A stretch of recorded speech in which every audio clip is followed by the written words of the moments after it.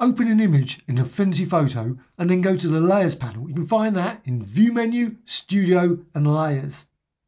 With that background there, go over to Layer menu and you've got an option here for Duplicate. So I'm just going to duplicate that. So now I've got that copy of it, and again, Layer menu and Duplicate. So I've got three of those. One of them I'm going to turn it into a mask. So how to do that? Go to a Layer and down to Rasterize to Mask. And that will convert it into a mask format, mask layer. Rasterize, and you can see the effect there. You get this unusual, slightly inverted effect. What you can also do is with that mask, you can drag it down into one of these layers. I'm going to go for this one. So I'm just going to drag it down a bit, just there. And as you do that, you can see a blue line appears between the image and the text. And release. Now, nothing particularly much looks different. But you can also go to this one, the background here, and go down to effects as well. So just click there. With that, you can go for, say, 3D. And as soon as you do that, you can see what happens. You get some nice depth to this. You can see everything's got a slight bit of sort of indentation there. And you can modify the value. Also go for bevel emboss as well. So 3D, just go for that one. And you can just change. Don't push it too high, because if you do too much, it will just sort of make it very, very sort of rounded. Doesn't look so great. You can change that. You can also tweak the profiles, maybe modify the profiles, and you can see different profiles will result in a different effect. So just use these ones and just see what you like. You can also modify the direction of the light. So you can just move it around. I'm just going to go for about there.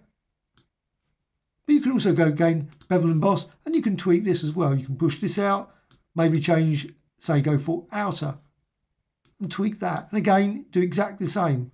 Just modify these settings, and you can see as you change that, you'll get a different. So it can vary depending obviously on the image as well. Also got profiles here as well, so you can select that. Maybe you think that's a really nice design. Well, what I'm going to do, I'm going to close this now. So close that, and of course you can go back to that at any time. You can always, with that layer selected, you can always go here and click effects again and just change it. Or maybe turn around and say, you know what, I don't want that. Deselect it.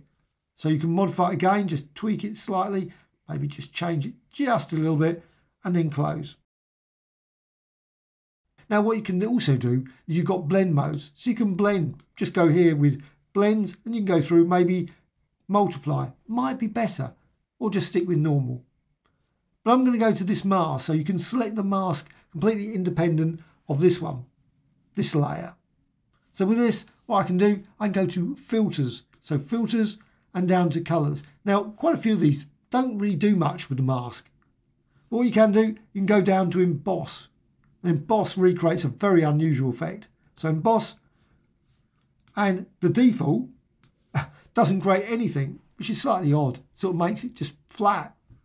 But you can go to radius and just change it just subtle. And as you do that, you can see what happens. You end up with this very, now just 5.5, 5.6, and you can see the effect there.